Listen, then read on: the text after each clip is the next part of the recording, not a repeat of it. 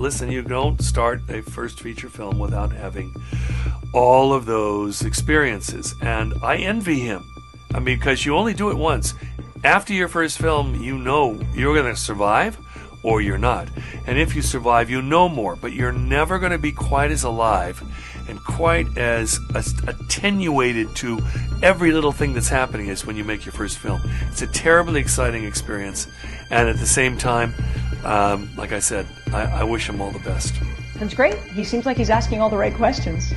I've worked with lots of first-time directors in my life. I did Alan Parker's first movie, Adrian Lyne's first movie. They always bring joy to the process, and every experience is different, and how they approach it is always different, but it's always really rewarding to see them find themselves in some ways through that process. He's got great enthusiasm, and he reminds me of myself a bit when I was starting, so I cannot believe that he won't do well.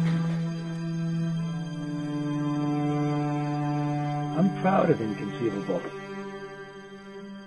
More, because of Inconceivable, I get to do Icon, the film that I've been trying to get made for 10 years.